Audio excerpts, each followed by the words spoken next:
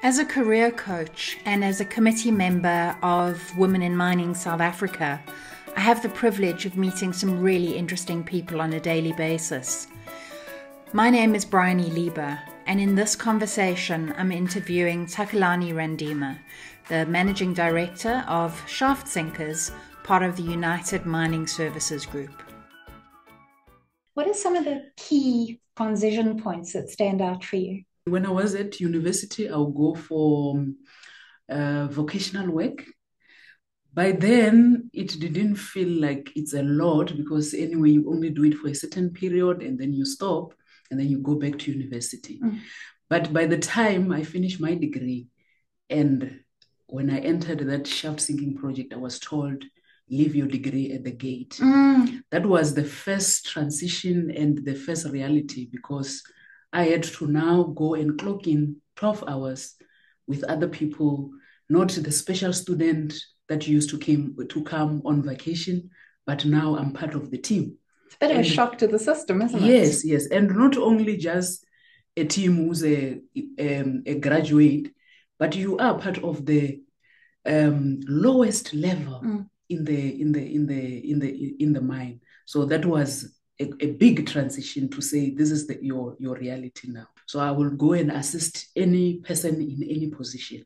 But that's great. You got exposure to so many different things. I was privileged because I got exposure from HR, from engineering, from artisans. I got to work with all different types of artisans. I got a chance, because it was a shaft sinking project, to start from the bank, to went to the winder house, to went into the stage and also in the shaft bottom. I was an assistant on all those positions. So I had to embrace the fact that I know nothing about each particular activity. And I was able to learn from almost everyone in that shaft project. You are faced with a challenge wherein you have to convince people. I mean, when I went to that shaft project, I was the only woman who was wearing an overall. The other ladies that were there, they were maybe doing HR or things like that. Then the first thing is I had to convince the mining crew for me to be allowed to enter the keyboard. So how did you do that? I think I told myself that I belong there. That was the first decision I made. Even though sometimes I will hear the noise saying that this woman won't last in this shaft. So I just told myself, you know what you want.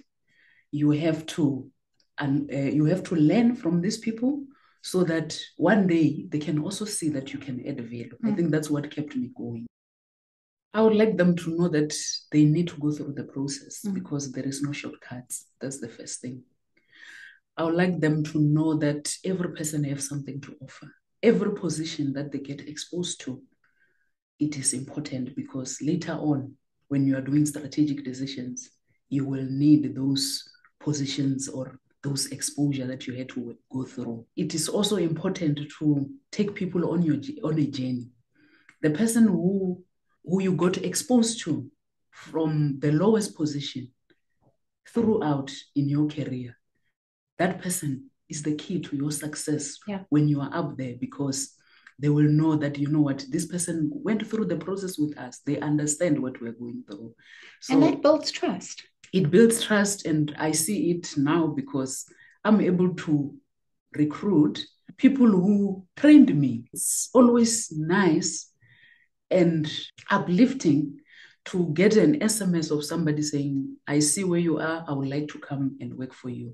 Or you gave me a chance to be this position when you were manager at this project. I would like to come now and work for you so that you can see how far I've become because of the appointment that you gave me. So those are the kind of things that I get from people. That speaks to building a really strong network and strong relationships. Yes, yes. But the only way you can do that is for people to trust that you are able to be part of their team. You are able to do what they are doing. I think that's the thing that I learned at an early age in a shaft, to say these people are busy with this task. Even though I had a chance not to be part of, because I would have said, you know what, I have my degree. Next year, I'm going to be moving to this level. But I took time to be part of the team and add, not just being part of the team, add value. Yeah. That is a decision that I made from an early age, yes. I see a lot of young people wanting to rush through the system. Yes.